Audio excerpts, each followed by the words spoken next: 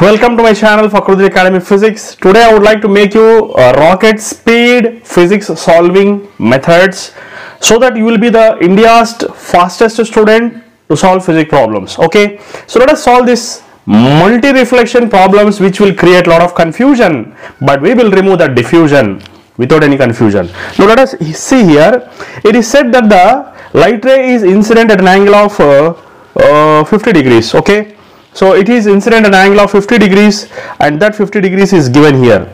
Okay, so next thing is the two mirrors are having certain angle of 60 degrees. It is given here, 60 degrees is given. The angle between the two mirrors is taken as 60 degrees, and after that it will take multiple reflections. It starts from P and strikes at Q, again strikes on the second mirror at R, again at S, and again it comes out, emerges out at T. So now how can you solve this problem? He is asking us to find out the angle made by this mirror, the angle made by the reflected ray after double reflection. What is the angle at this place? It's very simple to solve this problem. You can just see here, if this is 50, this is also going to be 50 degrees because angle of incidence is equal to angle of reflection, and this is going to be 40 because this is a normal N1, this is normal N2, and this is 60 plus 40. 60 plus 40 is going to be 100. That means remaining is 180 degrees because angle sum property, the sum of the angles in a triangle is 80. This is 80 means this is 80 degrees because these are called as glancing angles.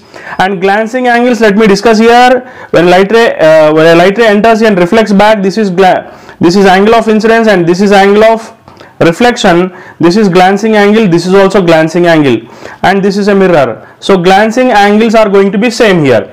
So then if this is 80 and 80, it is 160. That means this is going to be 20 degrees, this is going to be 20 degrees, and this is going to be 40 degrees.